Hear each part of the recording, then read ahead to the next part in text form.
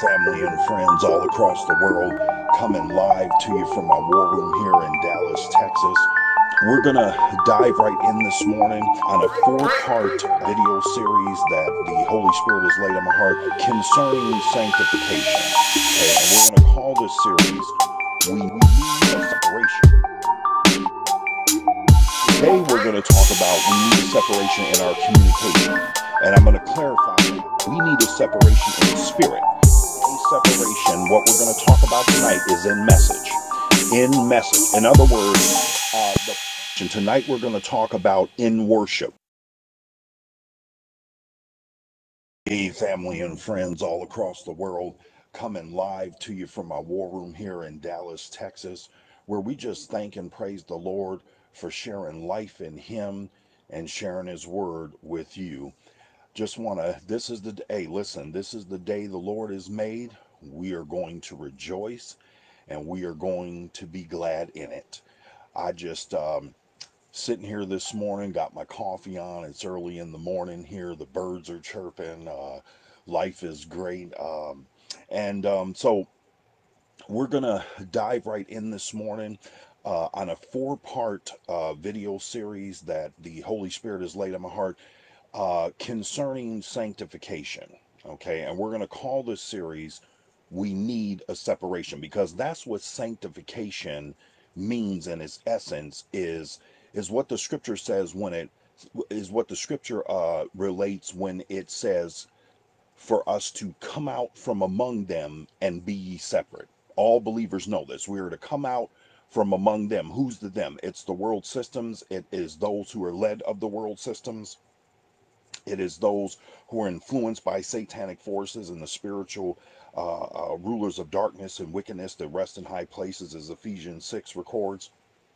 We are to come out from among the world systems and be ye separate. So the four-part video series is going to be entitled We Need a Separation. We're going to look at four key areas where we as believers need to make this separation. Now, this video primarily is for everyone, obviously. It keys in on how we should walk as believers, because the Holy Spirit's concern is to us. But I think we will find that all of us can glean something from the wisdom and knowledge and understanding that's going to be demonstrated here. And also, I think that, even if you are not a believer, the Holy Spirit may encourage you and inspire you to become a believer. And we talk about that all the time. And so of how you can be saved.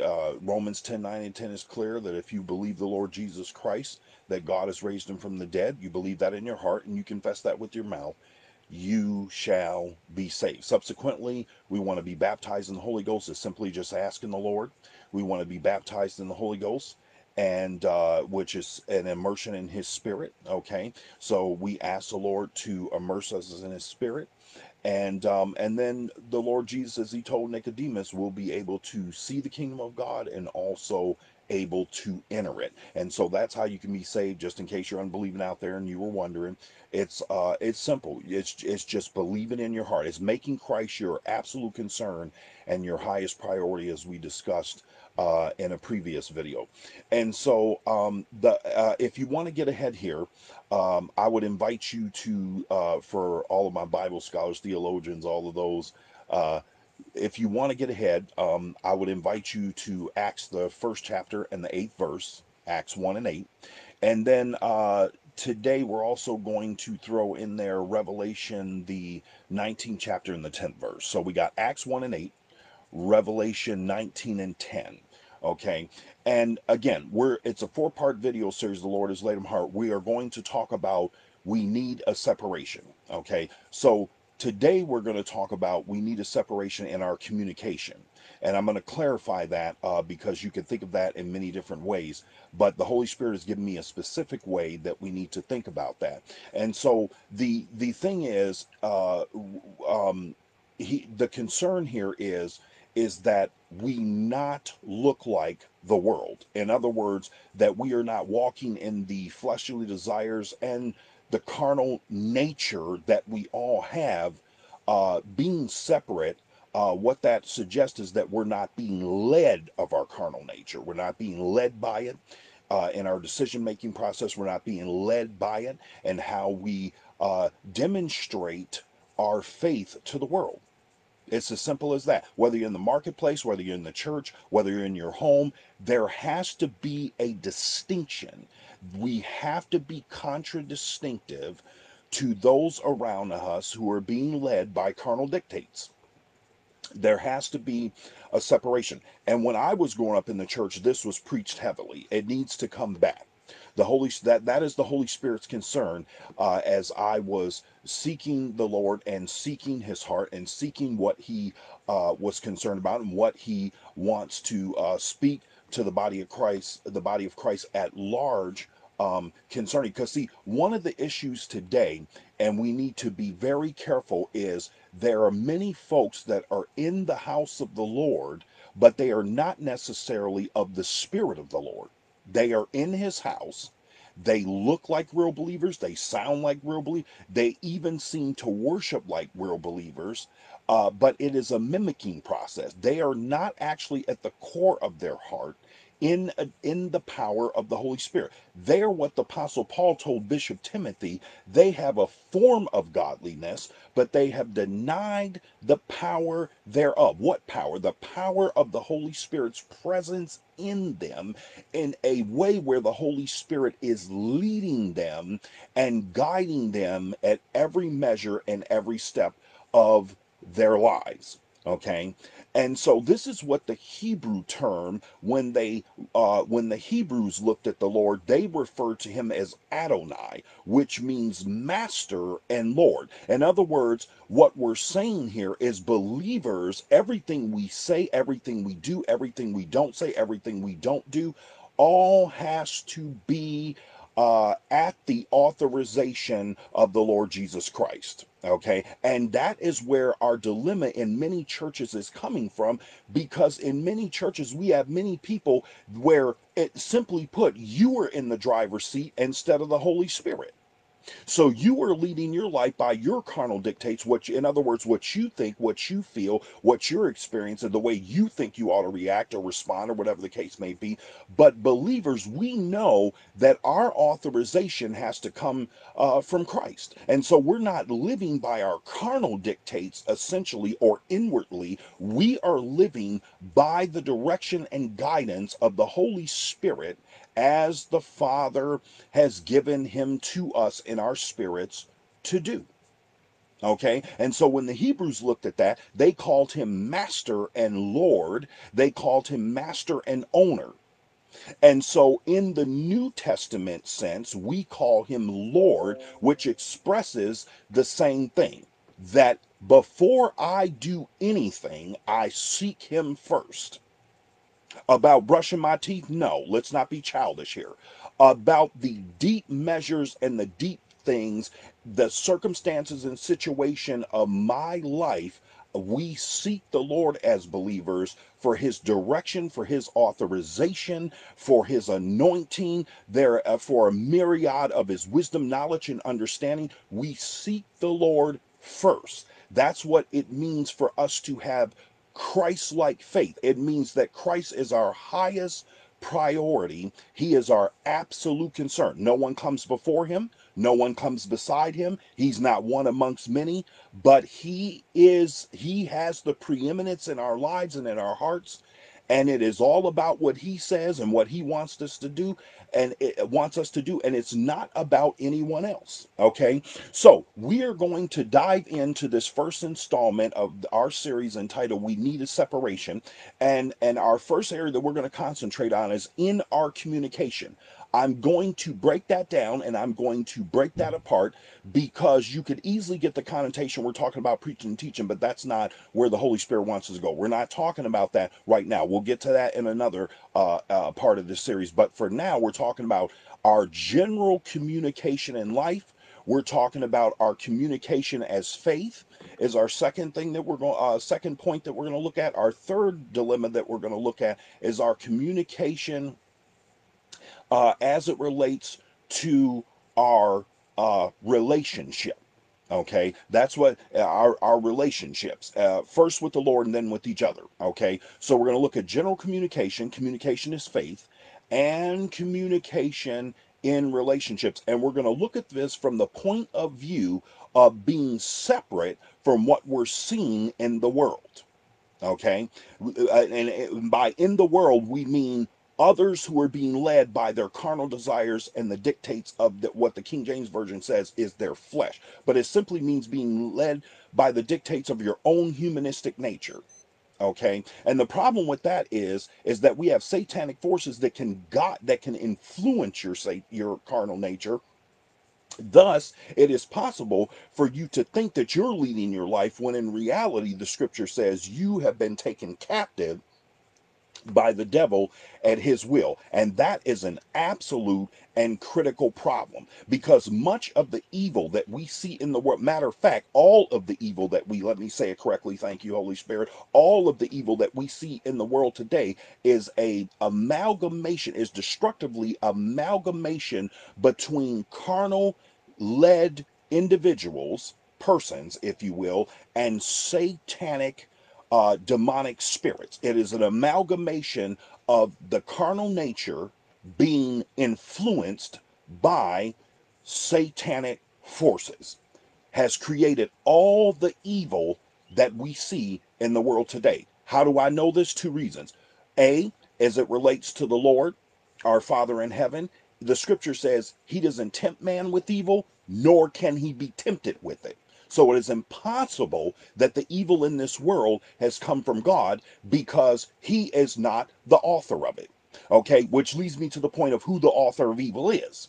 Okay, if you read the book of Ezekiel, what you're going to find out is Satan, before he was cast into the earth realm by the Lord, his name was Lucifer. His name, Satan, means adversary. Lucifer means son of the morning. Okay, he was the brightest and greatest angel, okay, if you will. And I don't want to get too much into angelology there or demonology. What I want to talk about is he was the angel, the highest order of angel. He led the worship in heaven. Okay, and Ezekiel tells us that, and he's described as only what man could match against him, which is precious stones. He's described in such a magnanimous way in the book of Ezekiel. And then what I find critical to note and to understand is this.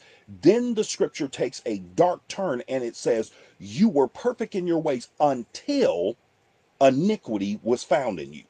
And so, how did evil enter Satan, and how did it enter the earth? It entered Satan because he did what we could term as a self eclipsing of his own light. A self eclipsing of his own light. In other words, he perverted the light that was in him, thus making it opaque, and which leads to darkness. Darkness is nothing more than opaque light. Okay, and so once he perverted the light within himself by saying, I will ascend to be like the Most High, is what the scripture records. Once he said he was going to be like God and he was going to sit as God and he wanted to be God, that light in him became opaque darkness. He perverted it through his desire to be God instead of serving God. Okay, now how does it enter the earth realm? We read in the book of Genesis that he gets Eve to do the same thing. She eclipses the light in herself, and what he does, and what how he does this with her, how he accomplishes this with her, is he gets her to pervert the light within herself by perverting the word of God. Okay, God gave Satan a place. God gave Lucifer a place. Okay, God gave him bounds. God gave him, he made him who he is. He's the creator, Satan is the creation. And by the way, Satan is not God. He is not a God. Okay, he is a created being. He is on a higher order than human beings, but he is created by God. He is not omniscient. He is not omnipresent. And he is not omnipotent. He is not all knowing. He is not all present. And he is not all powerful. He does have limits. And I praise the Lord for that. That's why the scripture says when the enemy comes in like a flood, the Spirit of the Lord lifts up a standard against him. I praise the Lord for that. Okay, so he gets evil to enter the earth realm through perverting the word with Eve. He says, did the Lord say that in the day you eat of this tree you're still alive? No, no, no. What he knows, and I'm paraphrasing, Satan tells her what he knows is the day you eat of that tree, you're going to be like him, knowing both good and evil. Oh, I could get into something right there, especially when I'm teaching Sunday school, but we're going to sidestep that because we have more important, we have specific matters, not more important, but specific matters that we want to tend to this morning. Okay, so the bottom line is, so evil enters the angelic realm through Satan perverting, okay, the light, and in other words, self-eclipsing the light within himself, or perverting the light, creating opaque darkness within himself. Then the scripture says he leads 2/3 of the angels in this same foolishness. Okay, then he comes down to earth, the scripture says, having great wrath, and then he accomplishes the same thing with man, okay, in getting man to self-eclipse the light within ourselves by perverting the word of God. Okay, and so this is how evil has entered the earth realm. It hasn't come by the hand of the Lord. It has come by the hand of humanistic, carnal nature and satanic demonic forces. That deathly amalgamation, I call it. That deathly amalgamation, that deathly cross-pollination is how evil has come into the earth. So I am so sick and tired of people blaming all of the evil in the earth on the Lord. Let me say this. Let me stop you and silence you. That stuff did not come by the hand of the Lord. Why? Because the Lord says, I know the thoughts that I think towards you, thoughts of peace and not of evil, to give you an expected end. The scripture says, as a man thinketh, so is he. If God is thinking thoughts of peace to give us an expected end, then that's exactly what's going to happen. Okay, you can bank your life on that. That's exactly what's going to happen. But we have to receive that by faith. In other words, we have to make that our absolute concern and our highest priority. All right, let's dive into this a little deeper here. I shared with you earlier to go to Acts 1:8 and Revelation 19:10. I'm going to read those really quickly, and then we're going to get off in our three areas of general communication.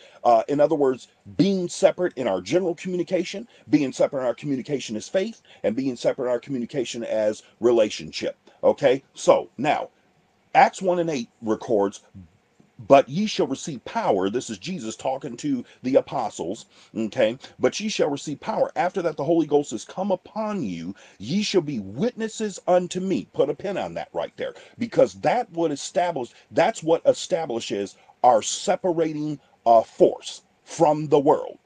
You should be witnesses unto me. He doesn't say witnesses unto Elijah Muhammad, witnesses unto Hare Krishna and the Prophet Muhammad and you and me, and we're not going to be witnesses unto the President of the United States and the President and King of this nation and that nation. We're not going to be witnesses unto satanic forces. We're not going to be witnesses unto our favorite job, our favorite team, our favorite local business, our favorite corporation. He said you're going to be witnesses unto me. That establishes the separating principle that we want to cast forth in this 4-part series on we need a separation. Okay, now it goes on to say we've established our separating principle there in Acts 1:8. It goes on to say both in Jerusalem and in all Judea and in Samaria and unto the uttermost part of the earth. What I love about that is no matter where we go, where we find ourselves, who we're keeping company with, we have got to remain sanctified or separated. We have got to remain separated.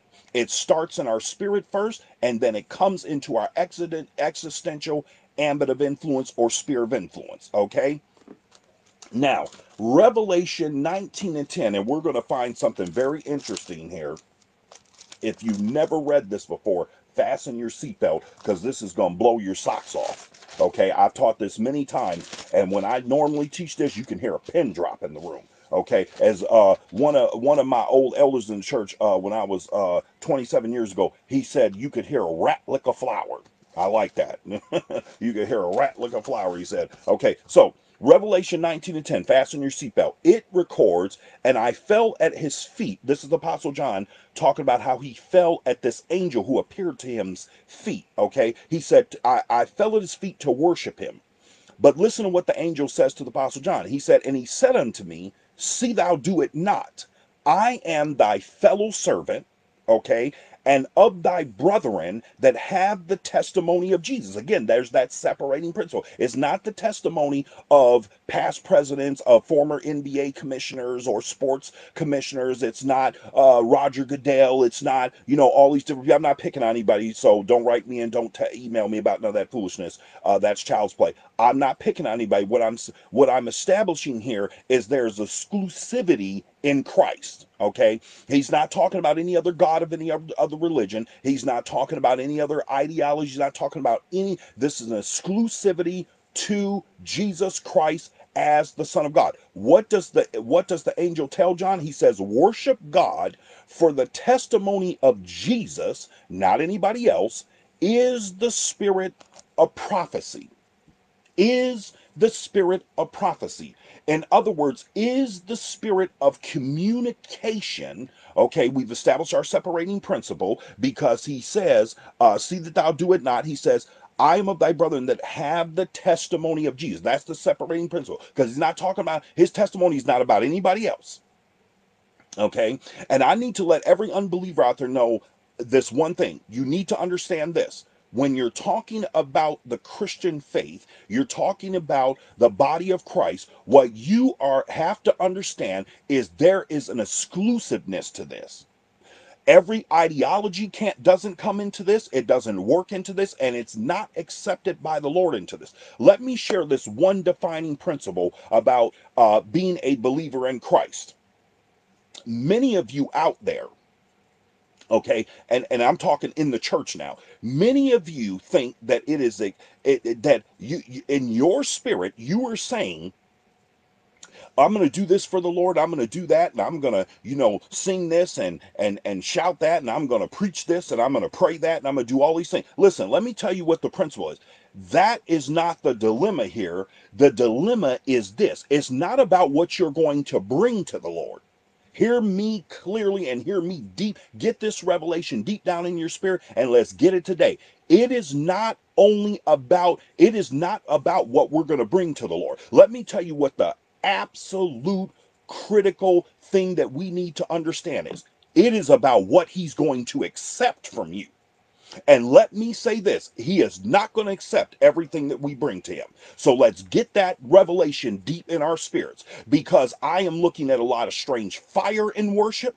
I'm looking at a lot of strange word, and the apostle Paul and the apostles were clear. If anyone preaches any other word than this charismatic gospel that the apostles preach and that Christ communicated to them through the power of his spirit, he says, let that man be cursed until Christ's second coming. Let them be cursed. So we can't just deliver to the Lord whatever we think we want to give to him. You can't do it. Okay, and listen, we're going to dive into worship being separate in worship. We're going to dive into that in this 4-part series. We are really going to get into some things here. So I want you to really just fasten your seatbelt, and I mean the kind of seatbelt where it has straps over your chest, so you can stay glued in here. You can stay secured in here and fasten in this power and demonstration of the Holy Ghost. Because here's the issue. The Lord, listen, judgment begins at the house of the Lord first. Okay, and if it does, the scripture says, where shall the sinner and the ungodly appear? The Lord is going to always try us by fire to purify us. We have got to go through a purification process in the church, because we are starting to look too much like the worldly standard. Okay, we are starting to sound too much like the worldly standard. Listen, Martin Luther wrote 95 Theses, digressing for a moment and still on task though. Martin Luther, the great Protestant reformer, he wrote a thesis and nailed a 95 thesis he nailed it to the door of Wittenberg, Germany, in his time and in his generation. Do you know what the 95% of that 95 thesis, some scholars would argue more, was about what's called the sale of indulgences? You know what that is? And he was looking at his arch enemy. John Tetzel was the gentleman who was going around amongst the amongst the people at that time. And his famous slogan was, when your coin clinks in the chest, heaven will, the souls of your loved ones will rise out of purgatory. See, that's what he's saying. When your soul, when your coin clinks in the chest, the souls of your loved ones will rise out of purgatory. So it was the sale of indulgences by the Catholic Church. Okay, I'm not picking on the Catholic Church, just stating some facts and some history. And so he wrote a thesis, and 95% of that thesis is about the sale of indulgences. Now, why am I bringing this point forward? Because the Protestant reformer Martin Luther believed that there ought to be a separation between us and the world. They already had thieves with usury and taxes and all this foolishness. There ought to be a separation even when we're in business. Okay, even when we're handling money, even when we're handling our neighbors and our children and our spouse, there ought to be a difference. There ought to be a contradistinctive separation, a contradistinctive look between us and the world. Okay, we are supposed to be antithetical to the world. We are supposed to live an example that pricks their hearts. We are supposed to speak in a way that convicts them and pricks their heart. That's what the Holy Spirit has come to do. Jesus said this: I didn't come to send peace on the earth, but a sword. I am so tired of folks with this tiptoeing through the tulips Jesus. Go back and read the words of Jesus, because he is not this airy, flippity slippers on with a comfy robe Jesus that many folks are preaching from the pulpits of our churches the world over. He said, listen, I didn't come to send peace but a sword, so that a father will be against the son against the father, mother against the daughter. He said, the man's enemies will be they of his own household. He said, if you have mother, father, sister, brother, anybody before me, you're not worthy of me. Take up your cross, he says, and follow me. It is a cross to be separate. Please, I feel like preaching right now, but I'm going to sit the preacher now. It is a cross to be separate. All right. Now we are going to die. So we've established our principle of separation. Okay. And so now the first thing we're going to get into is general communication. Again, we're not talking about preaching and teaching here. We're going to tackle that in another part of this series. We are talking about general communication throughout the day as believers. General communication.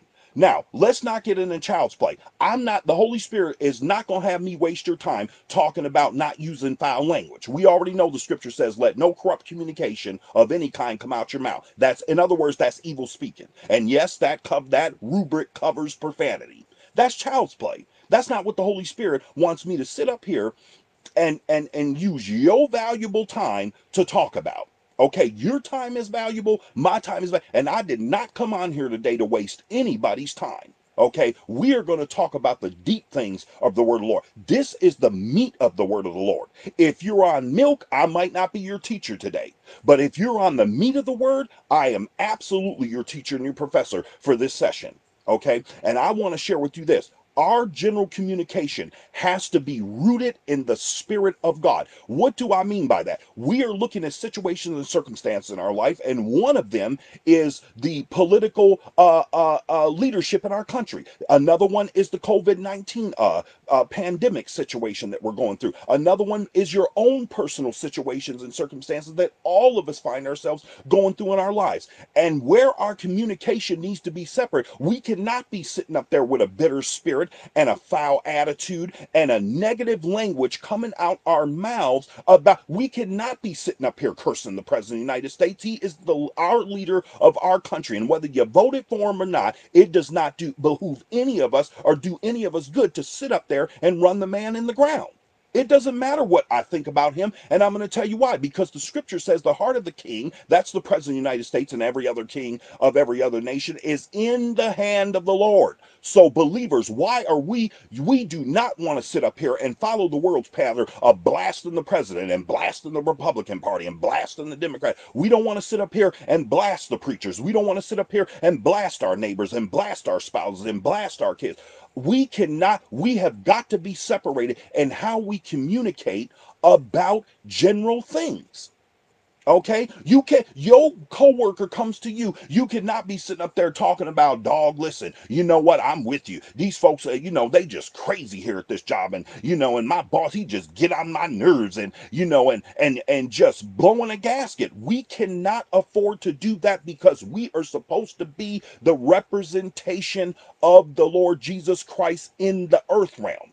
Let's get that deep in our spirit today. We are supposed to be the representation of the Lord Jesus Christ in the earth realm. The Apostle Paul writes it this way: we are to be ambassadors of the Lord Jesus Christ. What does an ambassador do? He procures a message. Okay, he is not the author of it. He procures it from the author, and then he takes it to those whom the author or the king, in this case our Father in heaven, has procured the message. We are supposed to take that message and give it to those that are outside the kingdom, i.e., unbelievers, sinners, and the ungodly, and invite them to come in to the kingdom.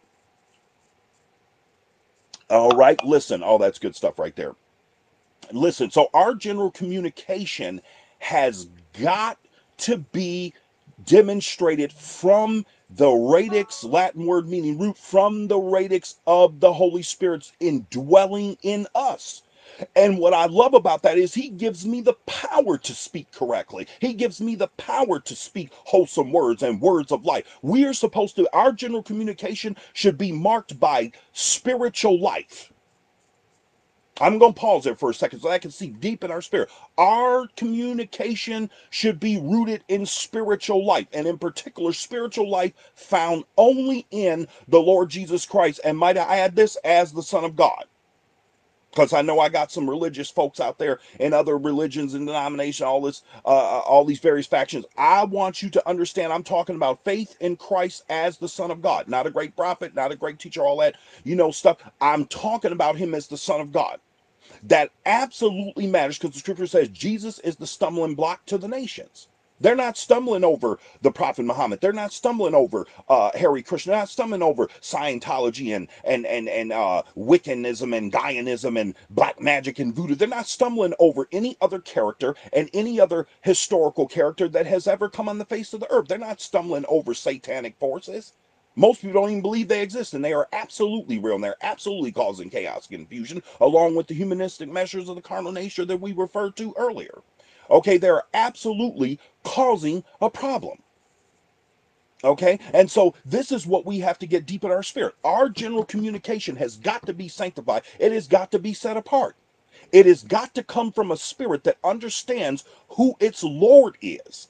And that's what we have to do as believers. You got to know who your Lord is. You have to know who is in control. I don't need to blast the president and blast this political party and blast my neighbor and they didn't cut their grass right and look at that dress they wife got and they looking great, kids looking great. I don't need to do all that because listen, I know who's in control. The Lord is in control. Ain't nobody else in control here because no one else created anything. And if you want to argue that point, you don't have the power to overtake the Lord.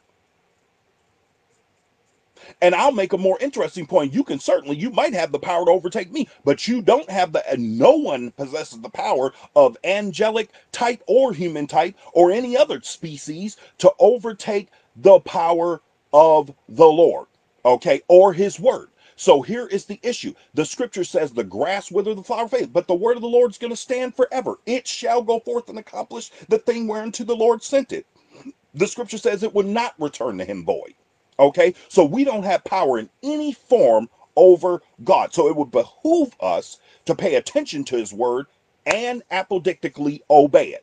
In other words, it's expressed in command. We need to obey the commands of the Lord.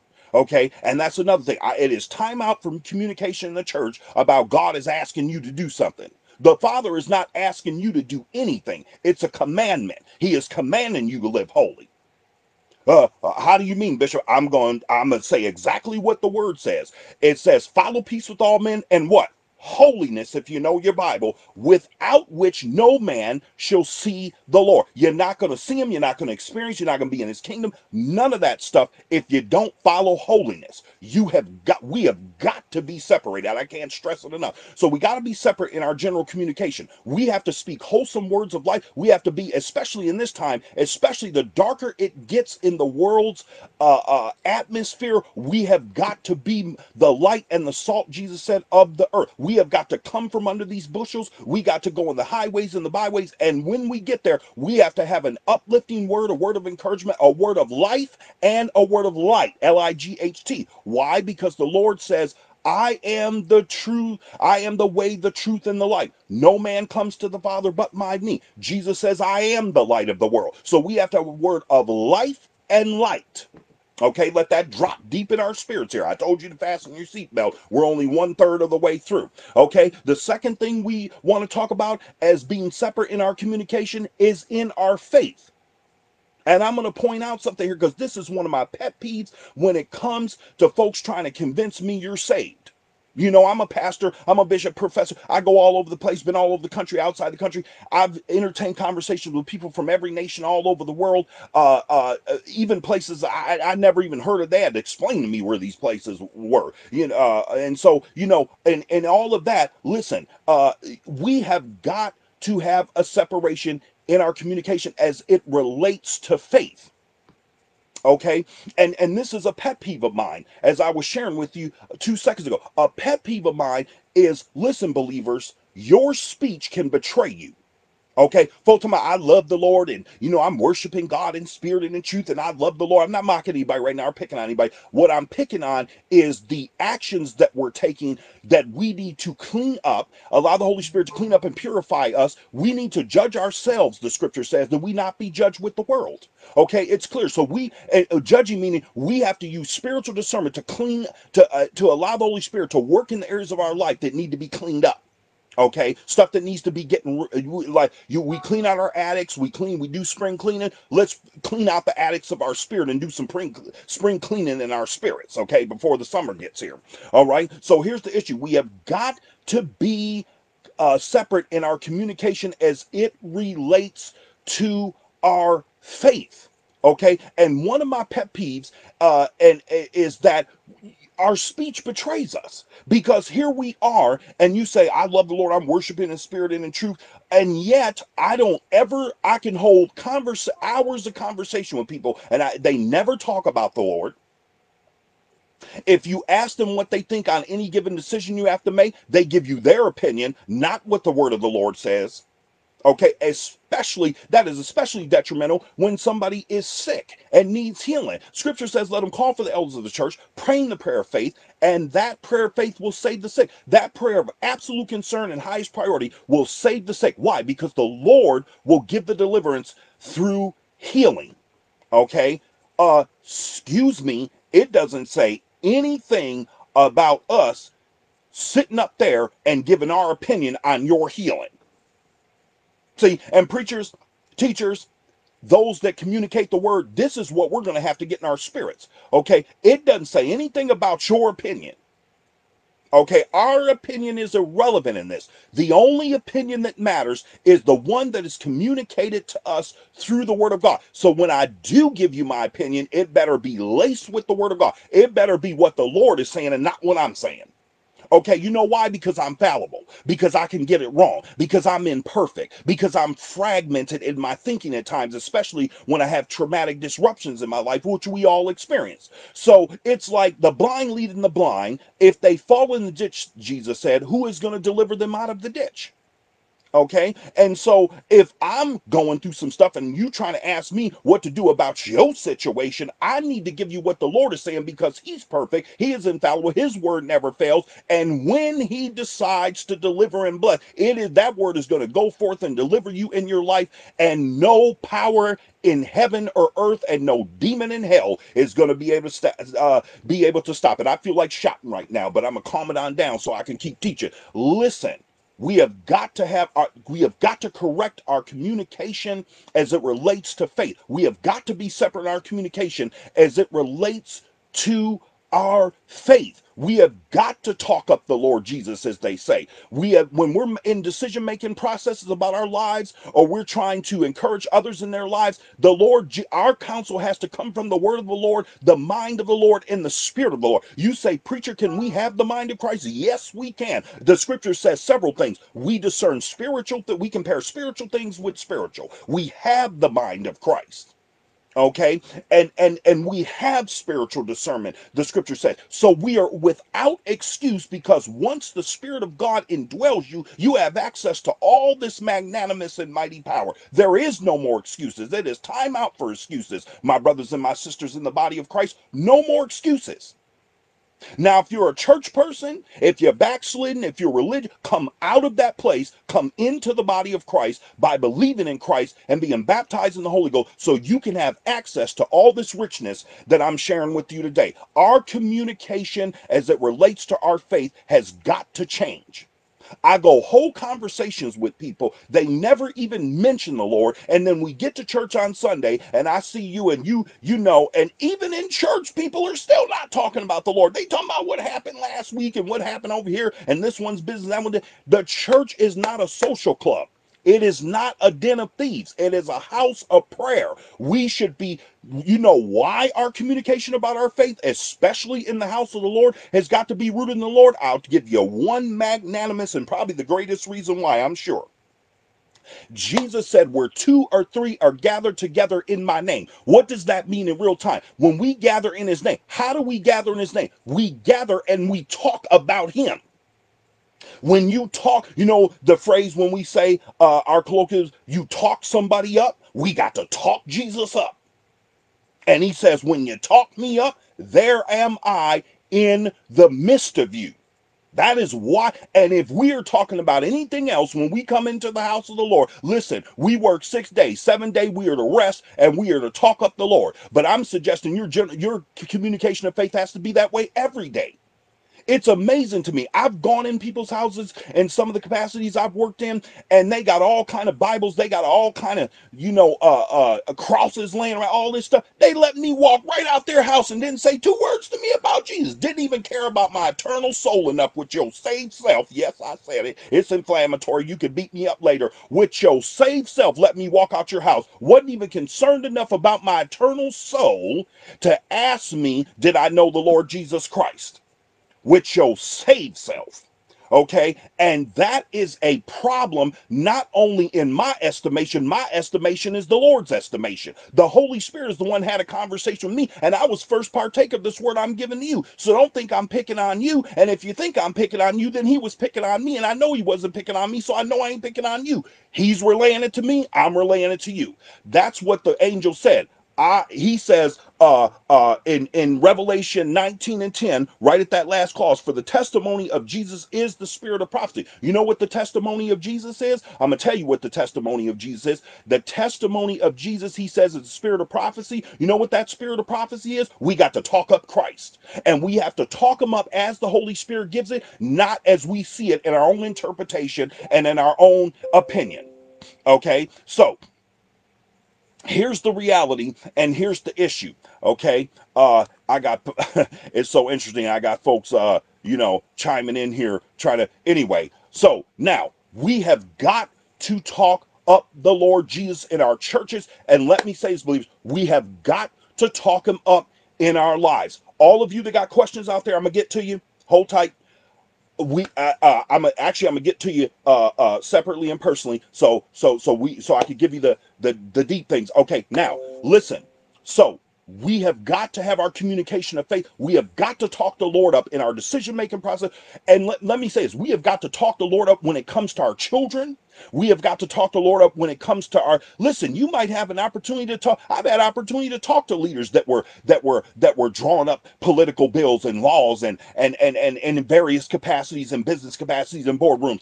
And I want to use that opportunity. Listen, I always say this to everybody. I want to use that opportunity to tell them about Jesus and influence them to the kingdom. I'm not talking about running anybody over and shoving it down their throat and Bible beating nobody. That is not going to accomplish anything. What I'm talking about is just influence. If they ask you you what you think, go on and tell them. They ask me, hey, Bishop, what you think about something? Listen, you know what? I tell them I do it by the word of the Lord, and the word of the Lord says this, and this is what I will counsel you. If you ask me, I'm gonna counsel you from the word of the Lord. Okay, they already know who I am. My friends, I got all kind of friends from all kind of walks, from all ethnicities. All my friends, you cannot be my friend. You cannot be my family. All my family members know where I stand. You are not going to come in my purview for any lengthy amount of time, and we're not going to have a conversation about Christ. I'm not going to influence you about Christ. We have got to change the way we communicate. We have got to be separate in our communication of our faith.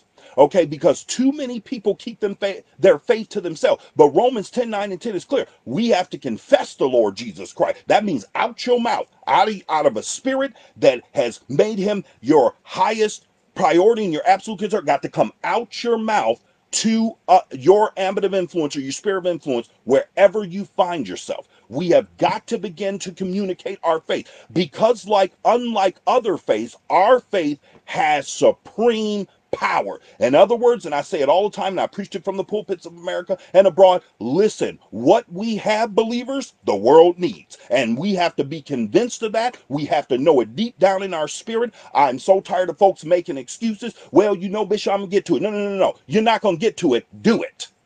Okay, I'm going to tell you, just like Nike said, just do it. It is time to do it. We are praying about stuff that the Lord's already given us a word about. It is time to do what we know to do. You say, give me a good reason, preacher. I'll give you one right from the word of God. Everything I say comes from the word of God. Listen, I'm going to give you an absolute great reason why you need to do it. Because the scripture says, to him that knows to do and does not, to him it is sin. So unless you plan on living a lifestyle of sin, okay, I suggest all of us begin to do what the Holy Spirit is giving us to do and stop making all these excuses. Because once you know, you got all the tools, all the power. It is time to do the building. It is time to do the reaping. It is time to do the gathering. Last and final thing that we're going to tackle here is communication from a relationship point of view.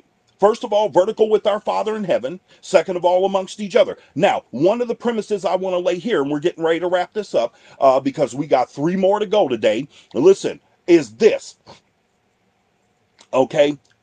We have got to be separate in our communication as it relates to relationship. Okay, as relationships, because here's the issue. We have to start with our Father in heaven. I find it interesting that folks say they love the Lord but won't even call him Lord. We got God, God, God, God, God, God, God, God, God, God, God, God, God. Everything has got God in it. Okay, but what I love about the apostles, when they open their epistles, Paul, a servant of the Lord Jesus Christ, and God the Father in heaven. All throughout Scripture, Peter, the servant of the Lord Jesus Christ, and from God the Father, they greet you in the name of the Father.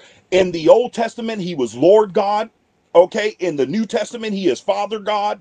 Okay, Jesus Christ is our Lord and our Savior. And yet, we don't use the term Lord, and our speech betrays us. Lord means he authorizes what we say, what we don't say, where we go, what we don't go. Touched on this earlier. He is the author, which means he is the one who casts forth the authorization for what we do in our lives as believers. In other words, I'll say it this way, and this is close to my heart. I told the Lord personally, my life will rise and fall at your hand. Okay, I'm not going to let it rise and fall at the hands of mankind. It is going to rise and fall at the Lord's hand. If he doesn't say it, I ain't saying it. If he doesn't do it, I'm not doing it. If this is my goal, if he doesn't tell me to go there, I'm not going. If he tells me to go there, I'm going. Listen, if he doesn't want it for me, then I don't want it. If he doesn't want them in my life, then I don't want you in my life. If he doesn't want me to have this, guess what? Or that, it's gone. If he wants me to have it and he wants it there, come on and welcome it in, even if it puts me on the hot seat of uncomfortability. And this word may be uncomfortable, but I wanted this word because I want to walk in sanctification and holiness. I want to be separate from the world. Any believer worth their spirit in Christ is going to understand that you want to come out from among them and be ye separate. And so our communication as it relates to our relationships has got to be separate. Okay, it has got to be separate. We cannot sit up there. We cannot afford to engage in our relationships and from a relational point of view and have all kind of disrespect for the Father. This kind of, it's not blatant, it's inconspicuous, but it's there. We don't have enough believers addressing Christ as Lord. We don't have enough believers addressing Christ as God the Father. Even when you listen to our worship music, it's not Father and Lord. I'm not saying all, don't write me no letters, emails. I'm not saying everything. I am saying in general, there is a problem in the life of the church with this issue of communicating Christ in our relationships. Listen, we have to communicate Christ in our sexual relationships. Marriage is honorable in all, in the bed undefiled. There is no way that we should be shacking. There is no, the old saints used to call it shacking. Let me explain that for those of you who may not understand what that means. You cannot be living with somebody and you're not married to them and having sex with them. Let me just say it. If it's too much for your kids, then make sure you go in your room with it or whatever you got to do, because I'm not putting any parental advisory on this word. It's coming straight with no chaser, okay? We have got to express Christ in our sexual relationship. We have got to express Christ in our mental, our psychological relationships, our emotional, our spiritual, everything about us, every dimension of who our very being and who we are, Christ has to be expressed in it. Okay, when we're dealing with each other, especially when we're dealing with unbelievers, they need to see when we're baptized in the Holy Ghost. One thing that occurs is we dynamically and radically change in the essence of our spirit. So our desires change. That's what bringing the past the word of the Lord in Romans 12:1 and 2, when it says, "Be not conformed to this world, be transformed by the renewing of your mind." See, and so our desires begin to change, transforming of your mind, spirit, heart, all the same, all interchangeable words to describe the same thing, which are your psychological processes, your will, which is our will, which is the seat of our desire, and your decision-making processes. Okay, heart, spirit, mind, all interchangeable, all meaning, all coming from them same three dimensions within the human spirit. So let's understand this: we have got to communicate in our relationships from the advantage point of Christ being in our spirit. Okay, we cannot continue to sit up here and and make our relationships void of Christ. How we deal in business must show Christ. How we deal with our spouses must show Christ. How we deal with our children. Scripture says, fathers, don't provoke your children to anger. It tells us to love our wives as Jesus loved the church. It tells wives and listen, it goes both ways. We are to submit in love. They are to submit in love. So this thing about one doing the other, no. We're both called to submit in love as Christ loves the church. Okay, and so this is what we have to understand. All right, we have to communicate in our vertical relationship with the Father and in our horizontal relationships. We have got to get our communication about Him right first, so that we can get it right as we cast it forth to the. And let me say this, especially to unbelievers, especially to the unbelieving world. If everything we talk about sounds exactly like what they talk about, if they're talking about the club, going to the club, and we talking about going to the club, if they talking about secular music and we talking about the same girl, you heard Nicki Minaj, bruh, you heard this one and that. Listen, it how is there going to be a contradistinction then?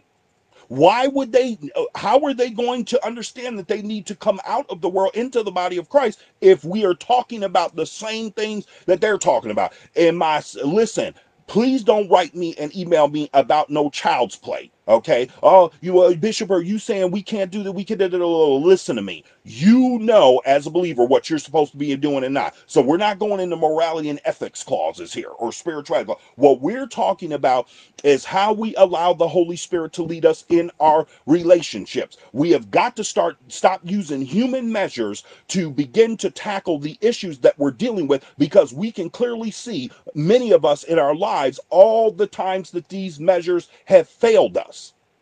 And so we got to do away with that. We got to get into the depth of this word and get in Christ. And we've got to make sure our communication as it relates to the general measures is in Christ. We got to make sure that our communication as it relates to the measures of faith are in Christ. We got to make sure our communication as it relates to our relationships, and those measures are in Christ.